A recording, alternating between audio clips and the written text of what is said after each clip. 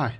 Now in this question we're told that a particle P moves in a straight line and the displacement of P from a fixed point on the line is t to the power 4 minus 2t cubed plus 5 meters, where t is the time in seconds.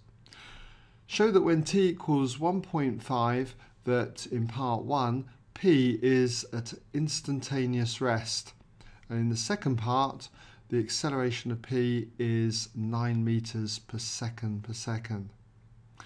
Okay, so if you'd like to have a go at this and haven't done so already, as usual, just give you a moment to pause the video and have a go. When you come back, you can check your work solution against mine. Okay, welcome back if you had a go.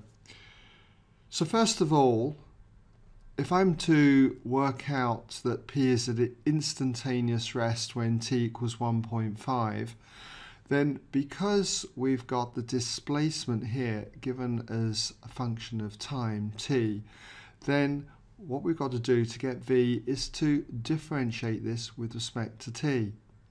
So if I was to say let s represent that displacement, okay, which is t to the power 4 minus 2t cubed plus 5. So therefore the velocity v, we'll say, is given by the rate of change of the displacement s with respect to time. So differentiating this with respect to time gives me 4t cubed, okay, and then for the second term here minus 6t squared.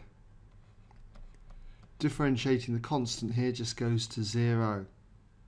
So all I need to do now is just say that when t equals the 1.5 seconds here, then v would equal 4 times 1.5 all cubed minus 6 times 1.5 all squared, and if you work this out it comes to 0. So therefore P is at instantaneous rest. Okay, so we'll just put that in there just so that we can wind that problem up. Now we've got the second part, and in the second part we're asked to show that when t equals 1.5 the acceleration of P is 9 meters per second.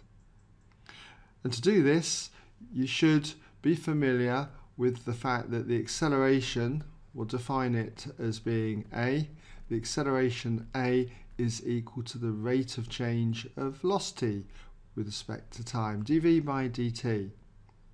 So therefore that acceleration a is going to equal, well, if we differentiate v with respect to time, then differentiating 4t cubed is going to give us 12t squared, and then differentiating minus 6t squared is going to give me minus 12t.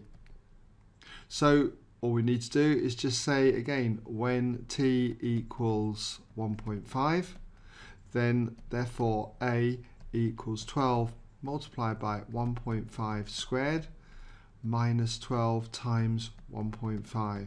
Just substitute our t into there, and if you work this out, what comes out is 9 meters per second. Okay, agreeing with what we had to show.